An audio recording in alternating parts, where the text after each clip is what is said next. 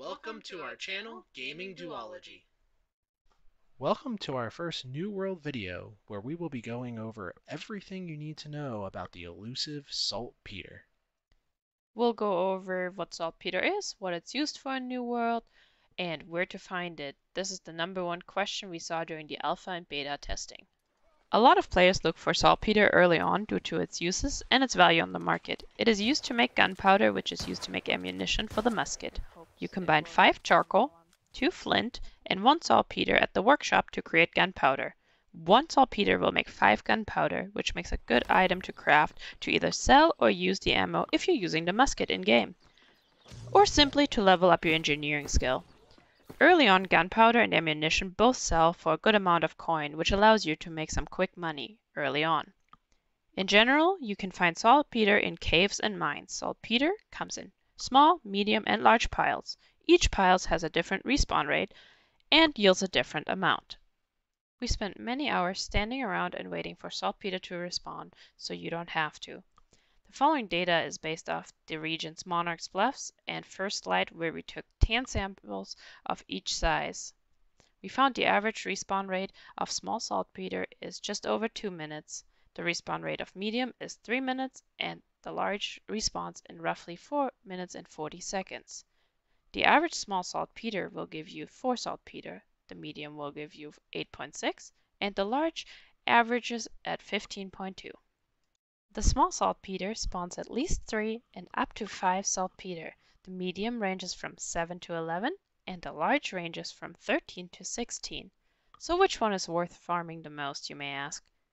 Well, the small will give you 1.85 saltpeter per minute you wait, the medium will give you 2.86, and the large gives you 3.25, which also gives you more time in between to go off and explore the world or harvest other items while you wait for the large saltpeter to respawn.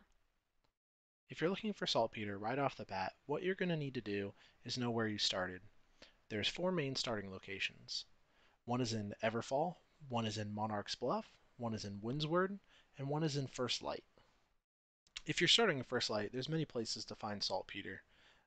There's some along the mountain ridge over here, and then some at the Full Moon Den over in the corner, and on the other side of that, there's some more there as well, before you even reach the town. All these should be pretty accessible when you start. If you're starting out in Monarch's Bluff, the first thing you're going to notice is the watchtower.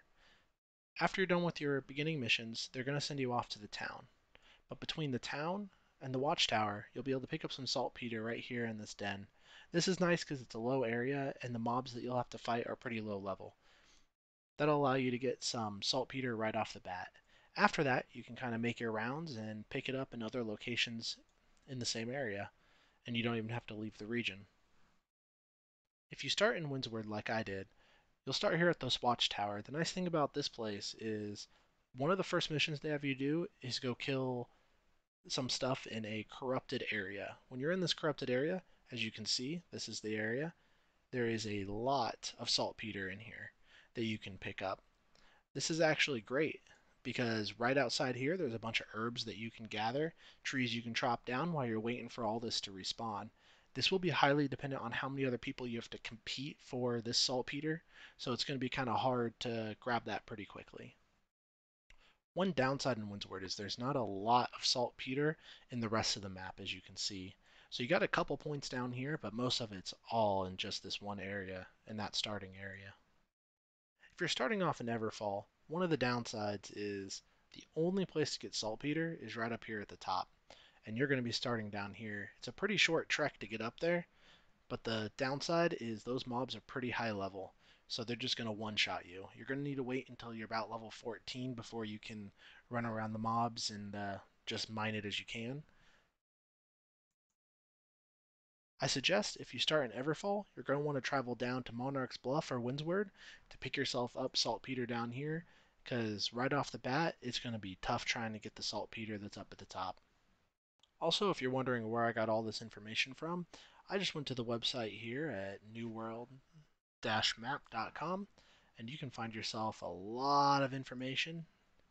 You can find out where all these other ores, chests, plants, essence, wood, so anything you're looking for, this map has it. It's a wonderful tool. Use it when you start out, and thanks for watching. Hey guys, thanks for watching. Don't forget that notification icon to get all of our future videos. We will be going over more resources as time goes on, so please like and subscribe and follow us on Twitch in the description below. We'll see you guys later. Tschüss!